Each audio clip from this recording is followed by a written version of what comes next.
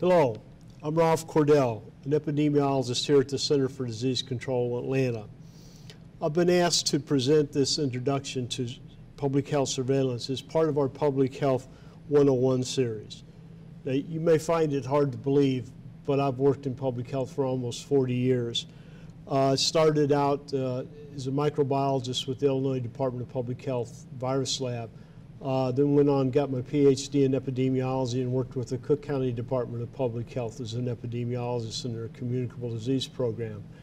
I came to CDC in 1992, worked with infectious diseases in out-of-home child care settings, did some work with healthcare quality and healthcare associated infections.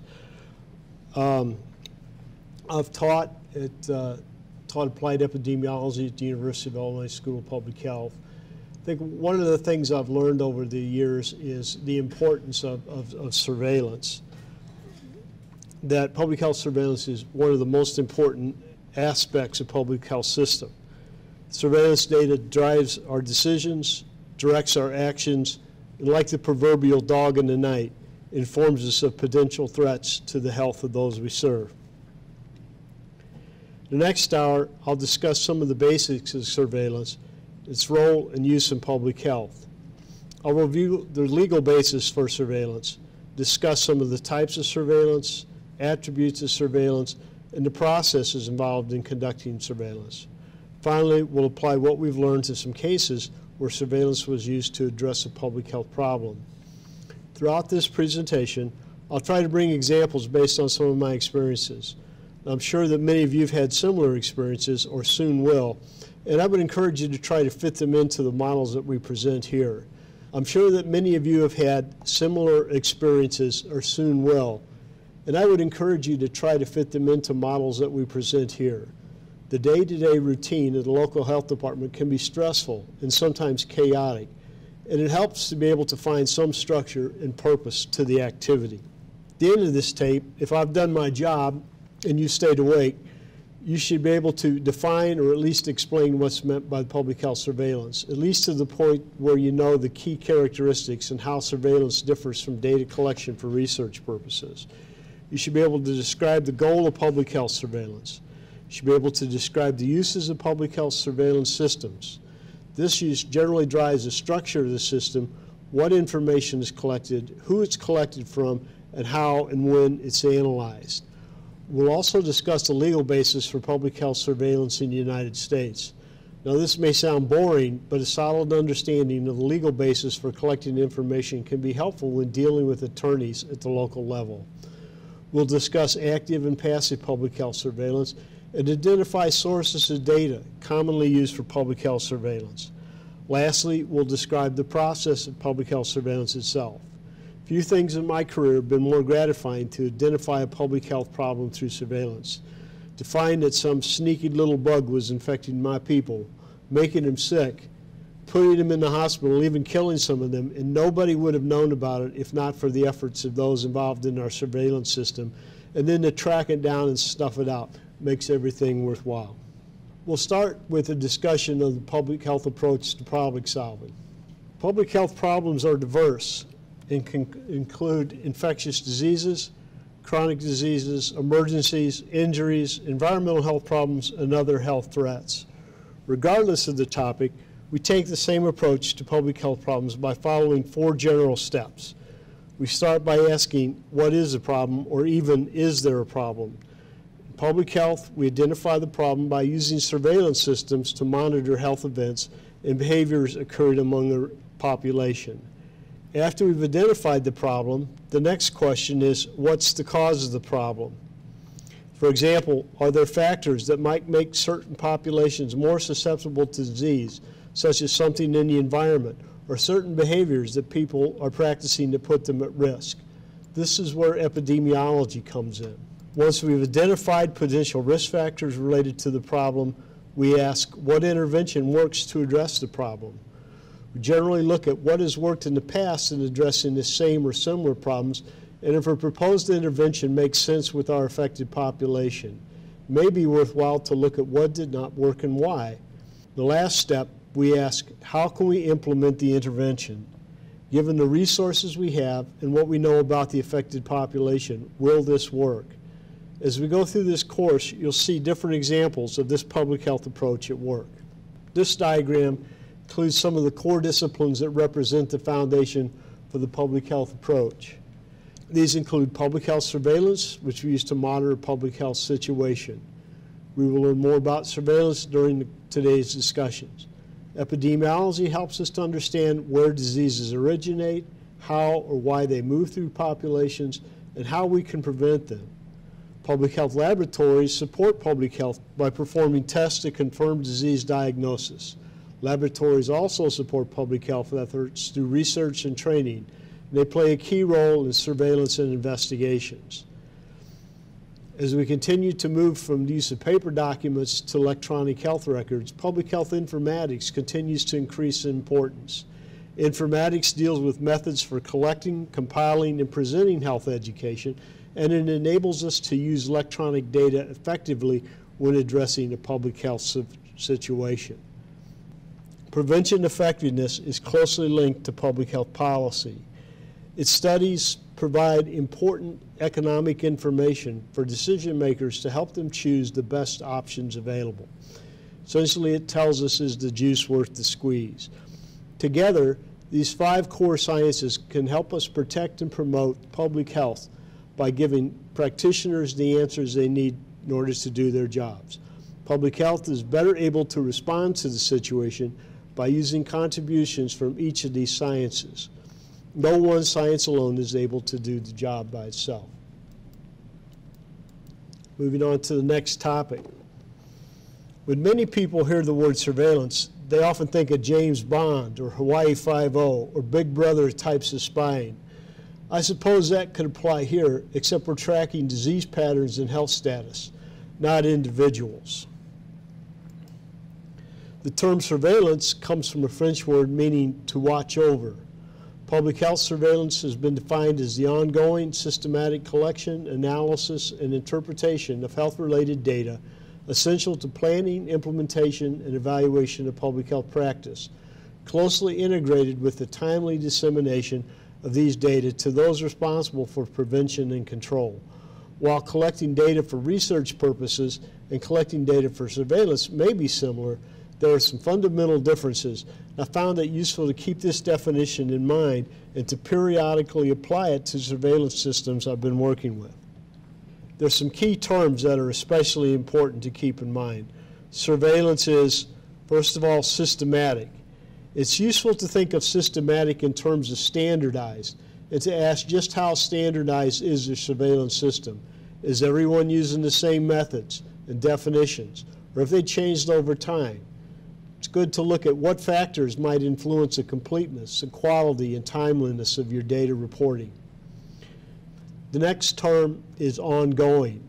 The ongoing nature of surveillance data collection is one attribute that distinguishes it from research data collections. Data collection for research purposes are tied to the duration of the study, while surveillance is ongoing.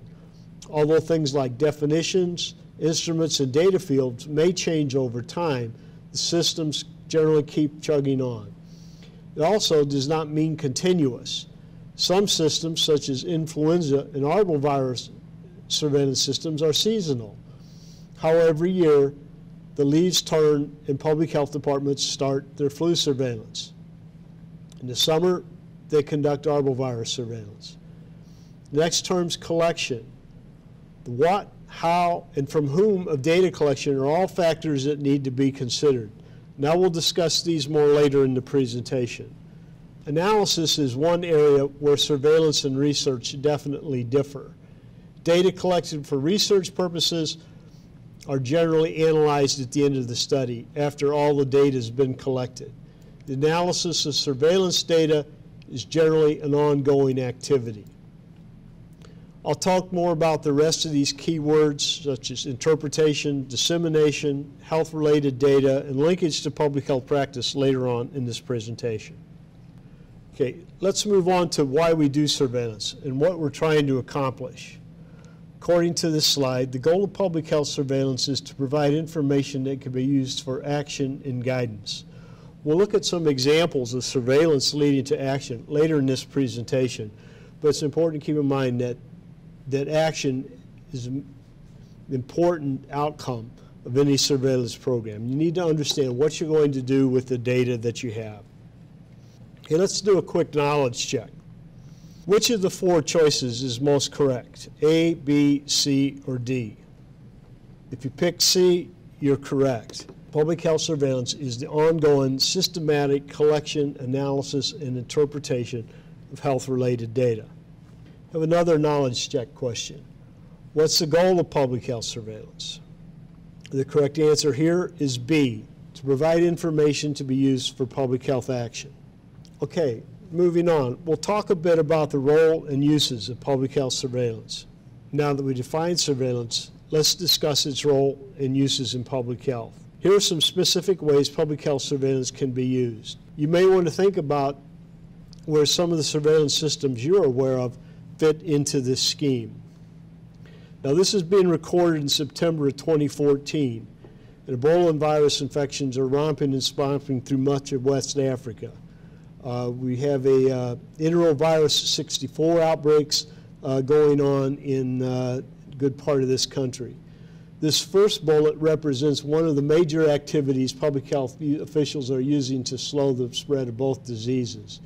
Contact tracing and treatment are important parts of many sexually transmitted disease programs in this country, as is prophylaxis in the forms of antimicrobials or immune globulin for folks exposed to some forms of bacterial meningitis or hepatitis A, respectively. The second and third bullets represent the alarm function of surveillance, although behavior changes may certainly be for the good. The magnitude and scope help identify populations at high risk and target specific groups for intervention. Surveillance data has also helped us to identify the spread of emergent infections like West Nile and to monitor increased resistance of antimicrobials. We also use surveillance data to assess the effectiveness of programs and control measures, as well as to develop hypotheses and stimulate research. Here are a few headlines from the past. Think about the surveillance uses we listed in the previous slide. Apply those to these headlines. How do we know that an epidemic is occurring? How do we know that the percentage of New Yorkers smoking is decreasing, or that obesity rates might be increasing or holding steady? Public health surveillance provides the answers to questions such as these, as well as many others. Okay, this is part of the article on the number of rare E. coli cases in the U.S. rising last year. Notice that these results came from a national monitoring system for foodborne illness.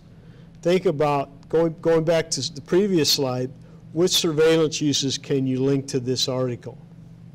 As a knowledge check, do we measure trends of a particular disease? Do we use it to estimate the magnitude of the problem? Do we use it to monitor changes in infection and environmental agents? Or we use it to assess the effectiveness of programs and control measures? You can see that essentially it's all of the above. Now we know what surveillance is and a little bit about its role and purpose. We'll move on to the legal basis and discuss just what gives health officials the authority and even the obligation to collect information about diseases. And I remember asking this very question myself the first time I sat in an STD clinic and interviewed people about their sex histories. So it's important to keep this thing in mind and understand just why we're doing this. The 12th article of the Bill of Rights in the U.S. Constitution states that the powers not delegated to the United States by the Constitution, nor prohibited by it to the states, are reserved to the states respectively or to the people. This has been interpreted as meaning that the legal authority for public health, including surveillance, resides with the states. However, the federal government is charged with promoting the general welfare of the people. It does have authority over interstate commerce. So putting these together, the CDC can respond when a disease situation has interstate implications because of the Commerce Clause, or when it impacts the general welfare of the nation. Otherwise, CDC typically must be invited by a state to become involved in an investigation or to conduct surveillance within state boundaries. State-based notifiable disease reporting systems, also called the reportable disease systems, are mandated by legislators through state law in some states. In others, the legislatures give the state health officer the authority to mandate reporting of specific diseases or conditions. These specify not only the list of diseases to report, but also who must report, how to report, and when. Most commonly, physicians, laboratories, hospitals, clinics, and in some instances, school nurses and educators are required to report cases to the local health department. The local health department is usually responsible for the case investigations and any resulting action. After the local health department receives a report, it verifies that it meets the case definition. They then send the report on to the state health department. Now, the state health department may assist the local health department in following up in investigations and control activities, especially if the problems cross jurisdictional lines. Okay, another knowledge check. Which of the below serves as the legal basis for public health surveillance? And the answer to this, of course, is number C, the U.S. Constitution. The next question, CDC must be invited by a state before conducting public health surveillance. Is this true or false? It's sort of tricky, but the answer is true. Now we'll move on to a discussion of the various types of surveillance and some of the attributes of surveillance systems. We often divide surveillance into two categories, passive and active, depending on the amount of resources and effort put into it by the agency collecting the information. Most routine notifiable disease surveillance is considered passive. In passive surveillance, the physician, laboratory, or other healthcare provider, i.e. the reporter, takes the initiative in submitting the report by following a list of reportable diseases in that state. The state health department or health agency waits for reports to be submitted by others. This is the most common type of surveillance. It is simple and inexpensive, but it's also limited by the variability of quality and completeness of reporting. Active surveillance systems involve regular outreach to potential reporters to stimulate the reporting of specific diseases or injuries. Active systems involve regular outreach to potential reporters in order to stimulate the reporting of specific diseases or injuries. Active surveillance is oftentimes used to validate the representativeness of passive reporting. It can be used to ensure more complete reporting conditions, or it can be used in conjunction with specific epidemiologic investigations. Active systems are often used for brief periods for discrete purposes, such as during outbreak investigations or special time-limited events, or for diseases of special interest, such as SARS. The truth is that there is a gradient here, and an even more active system might involve assigning staff to periodically visit reporting sources and review emergency room, laboratory, or other records for possible cases. Another type of surveillance is sentinel surveillance. A few reporting sources are selected to serve as sentinels. These may be clinicians' offices, laboratories, or other components of the healthcare system. They're asked to collect information and sometimes clinical specimens such as throat swabs from patients meeting established criteria, or to conduct additional testing and screening, essentially to go beyond the norm and to periodically report their reports. When I first started in public health, I was involved in a sentinel system for arboviruses where we use chickens. Arbovirus has a chicken mosquito life cycle. We put chickens out in the woods. Every week we go out and collect bloods from the chickens to determine whether or not they've been infected. So we can do this from sources other than this can involve more than health records. You can also look for activity using other types of systems. Another sentinel system at one time, cotton pledgets were put in sewers and periodically sampled and tested for enteric bacteria to look at the presence of various enteric pathogens in communities as well. The usefulness of syndromic surveillance became apparent after the outbreak of cryptosporidiosis in Milwaukee back in 1992 and the increased awareness of the threat of bioterrorism in 2001. Syndromic surveillance focuses on the signs and symptoms of an illness rather than on physician-diagnosed or laboratory-confirmed illnesses. The case definition for a syndrome is less specific than that for disease. Therefore, follow-up is always necessary to verify if an outbreak is actually occurring. We use syndromic surveillance as an alarm system for bioterrorism events. An advantage to this method is that reporting does not need to wait for a diagnosis to be made. This can add time and delay the reporting process. Because of this time-saving aspect of syndromic surveillance, it's been used as a method for early detection to improve situational awareness, especially in the context of bioterrorism. The term syndromic surveillance has also been loosely applied to the surveillance of school and work absenteeism, calls to 911, and the over-the-counter medications, where, for example, a sharp increase in sales of anti-diarrheal medications in the Milwaukee area served as an early indication of the outbreak of cryptosporidiosis. There are several key attributes that should be considered when setting up or evaluating a surveillance system. It is as important to understand the attributes of your surveillance system as it is to understand the attributes of your vehicle or your home. You need to understand what it can do, what it can't do. The first 5 are shown in this slide. By usefulness, we mean, is the system accomplish its objectives to the extent that we want? Data quality examines how reliable the data are that we're collecting through our surveillance system. How complete and accurate are the data fields and reports received by the system? Is there something we can do to improve quality? Do our reporting sources need training? Can they reasonably provide the information we're requesting from them? The next attribute is timeliness. How quickly are reports received? For some conditions, this is critical to prevent further illness, while in others, it may be less important. Flexibility looks at how quickly the system can adapt to changes. Simplicity considers whether the system is easy to operate. I set up the first computerized surveillance system for the Cook County Health Department. The first iteration included fields for almost all the information we collected during the course of our investigations.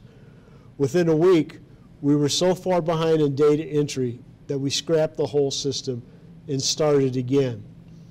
The new system had only 6 data fields for each report. That system worked fine and was still in place when I left several years later. So simplicity is an important attribute to consider. The next attribute is stability.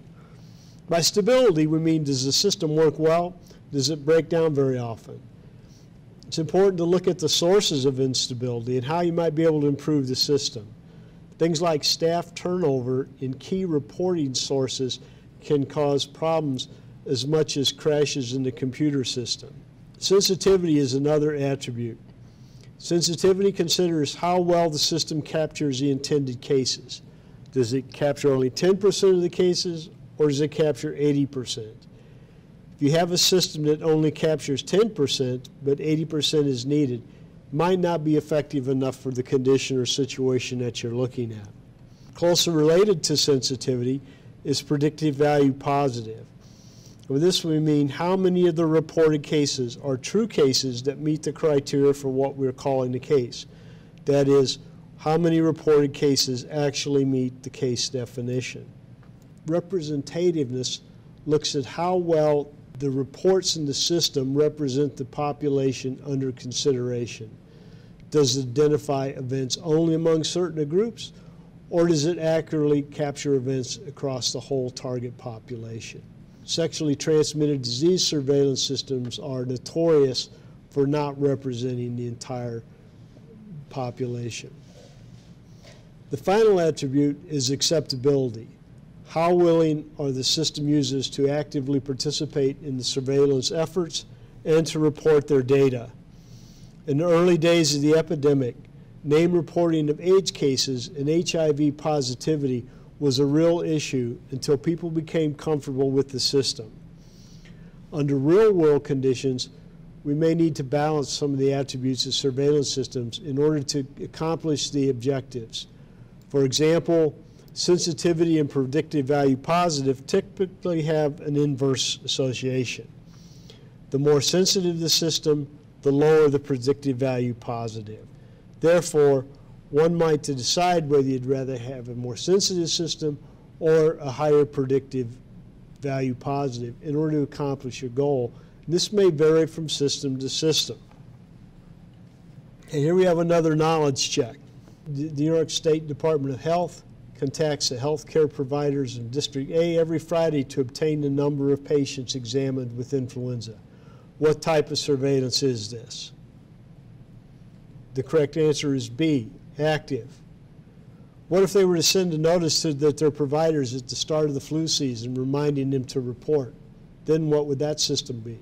What if they were to send staff to a sample of emergency rooms to review records? Would that change the answer as well? A lot of decisions have to be made when you decide to place an illness or injury under public health surveillance. Public health surveillance process. A lot of decisions have to be made when you decide to put an illness or injury under public health surveillance. Many of these deal with the process itself. And when using data from existing systems, it's good to keep in mind some of these same points to better understand the usefulness of what's going on with your system. We'll discuss each one of these steps in the process. At least 5 steps in the surveillance process need to be considered when setting up a surveillance system. These include data collection, analysis, interpretation, dissemination, and follow-up action. Let's start by looking at data collection. Before collecting data, you must decide what the overarching goal of the system is and what the specific objectives might be in order to meet that goal. Possible questions to ask might include, what are we going to monitor? Just what data will be collected? What are our definitions and data fields? Why are we collecting these data? Why are we collecting these specific pieces of information? How are we going to use each one? And will the total of the system give us what we need? We also may want to ask, who will collect the data and how will it be collected? What's the target population? Where do we implement the system? Will it be done in certain communities, types of settings? Will the system be active or passive? How will the data be transmitted to the people that are actually performing the analysis? Will this be by paper? Will it be by mail? Will it be electronically? What are the time factors involved? How are we going to put this system together to give us what we need to know? Surveillance relies on a variety of public data sources to monitor different conditions and situations. You might already be familiar with some of the data sources listed on the slide. Think about some others. These might include administrative data systems such as billing records, laboratory surveillance such as PulseNet. There may be environmental, vector, or animal surveillance. I talked about the sentinel chickens. We also involved with mosquito trapping, looking for West Nile viruses.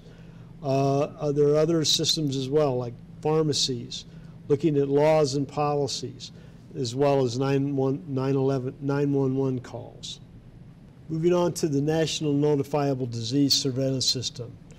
This is a collaboration between CDC and the Council of State and Territorial Epidemiologists, or CSTE. Many of the diseases on the state list are also nationally notifiable, but the reporting by state is voluntary. Now, each state determines which diseases and conditions are reportable within their jurisdiction.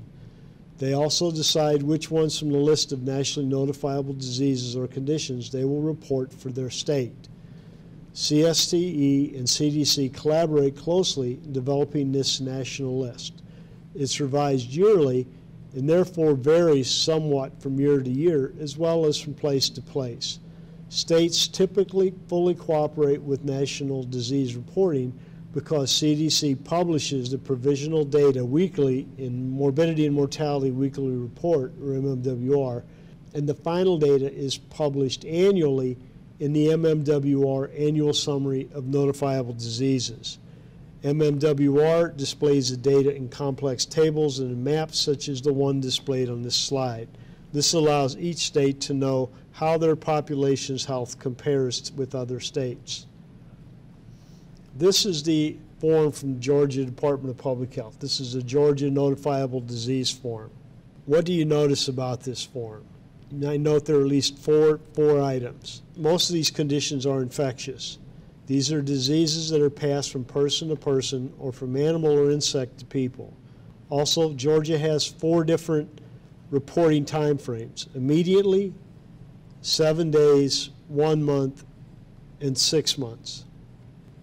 You may ask, who is required to report? This is in the top block.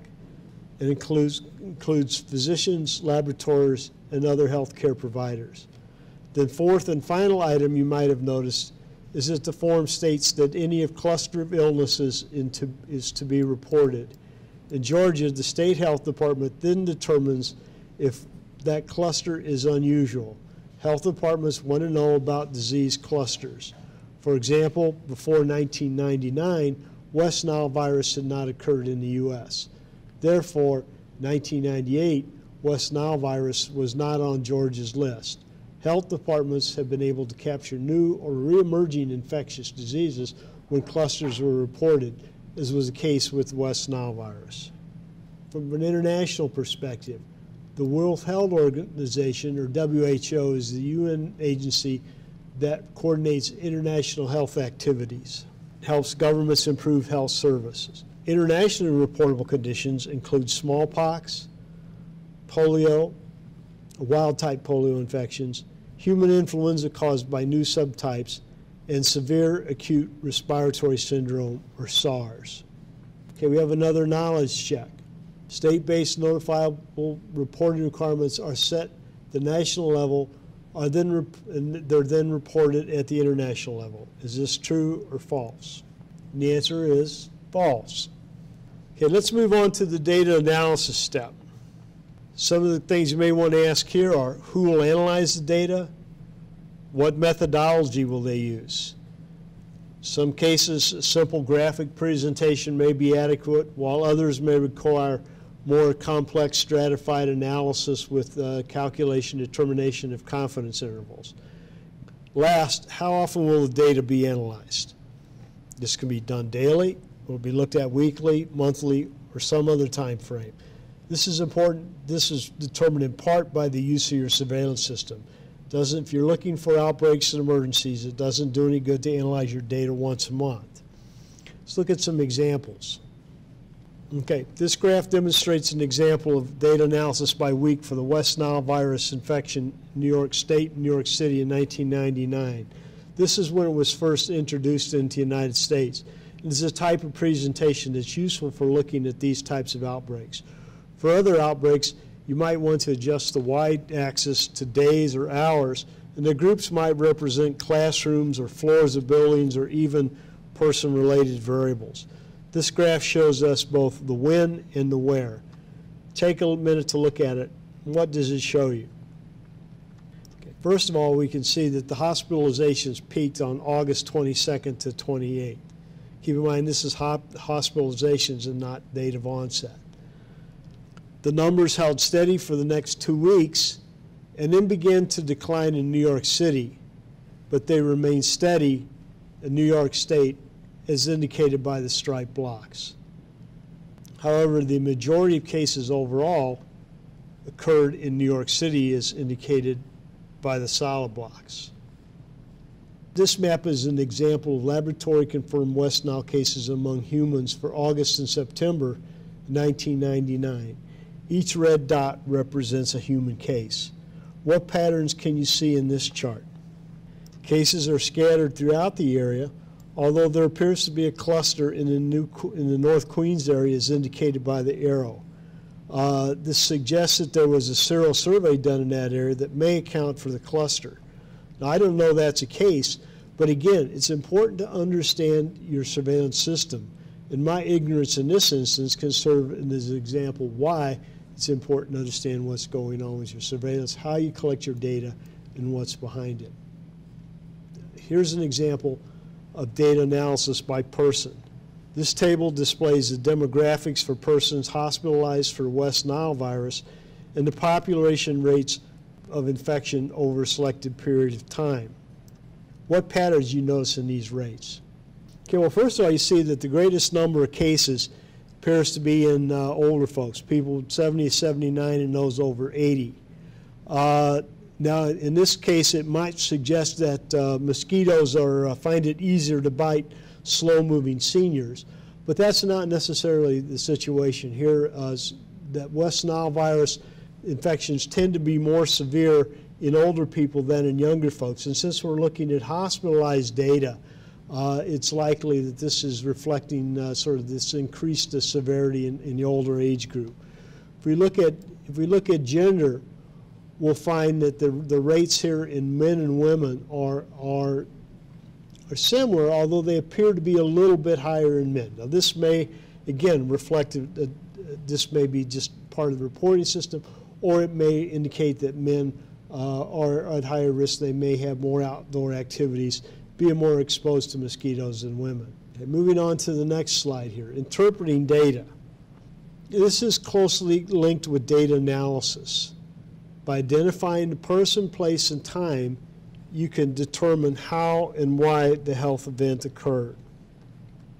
Suppose that your analysis identifies an apparent increase in reported cases in a disease under surveillance.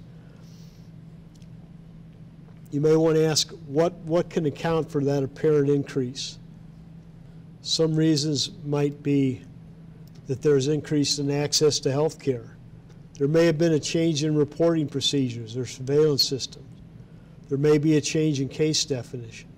It may be that more laboratories have become to test for the presence. It may be that there's more awareness of the condition than there was before. Oftentimes we see after there's been an outbreak of a particular condition that we'll get increased reporting of this for a considerable period of time afterwards, simply because providers are more aware of it and it's higher on the index of suspicion.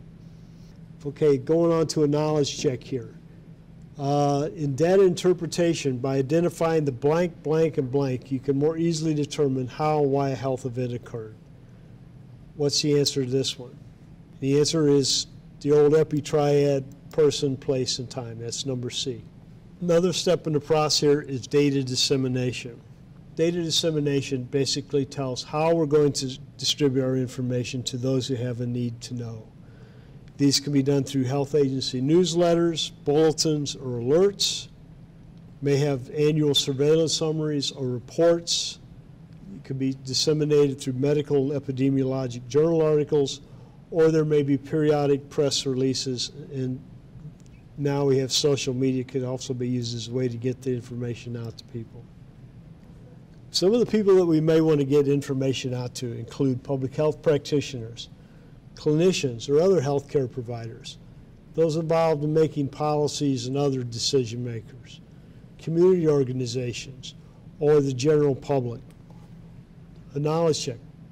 Which of the below is not a good source of data used for public health surveillance?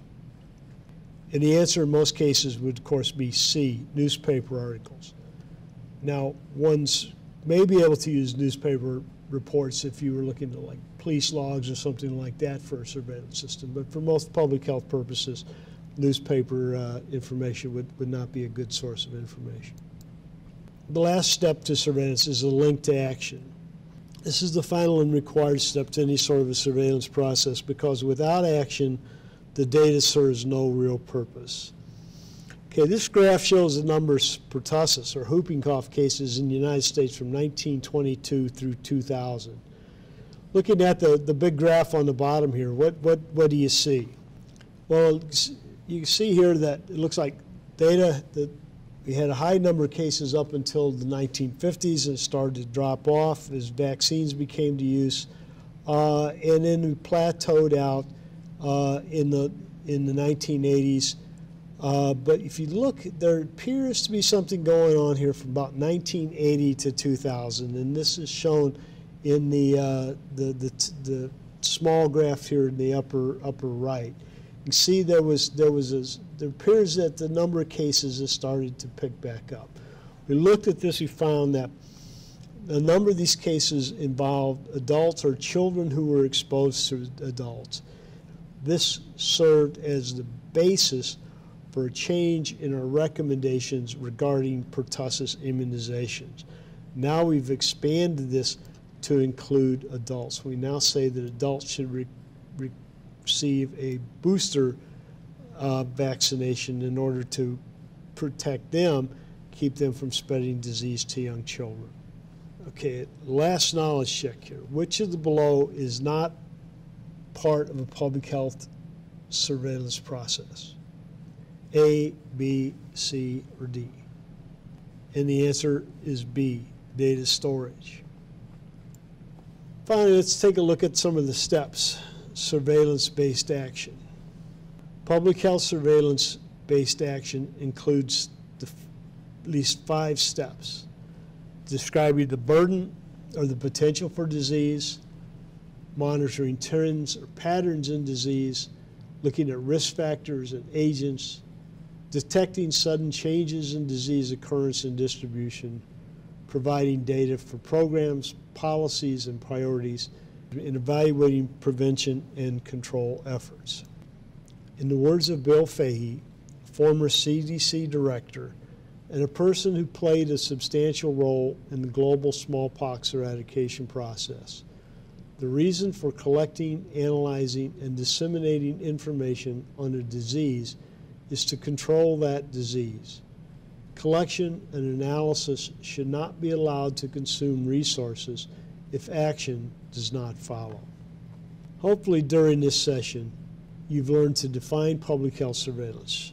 You're able to describe the goal of public health surveillance, understand its uses of public health surveillance systems, recognize the legal basis for surveillance in the United States, compare active, passive public health surveillance, have some ideas to what's behind sentinel and syndromic surveillance, identify sources of data commonly used for public health surveillance, and describe the public health surveillance process. Here's a list of resources. I encourage you all to take a look at these. I encourage you to learn more about surveillance. There's a set of resources and additional readings at the end. Check these out and keep these things in mind as you work with surveillance systems in the future. Those of you who've been around, use your experience and knowledge of both science and the cultural nature of your communities to understand and improve your surveillance systems. Informatics and electronic data systems will revolutionize the field, but we still need to understand the system and not turn surveillance into a black box type of process. Thank you very much.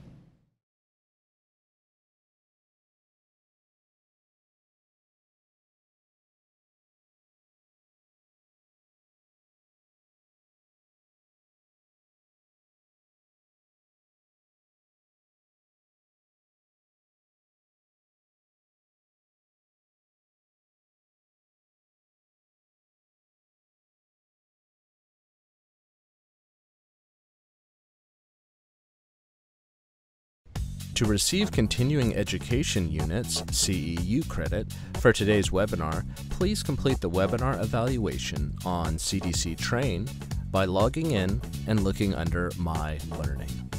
If you or one of your colleagues were not able to fully attend or attend today's webinar, an archived version of this webinar will be available on CDC Train in approximately 2 weeks.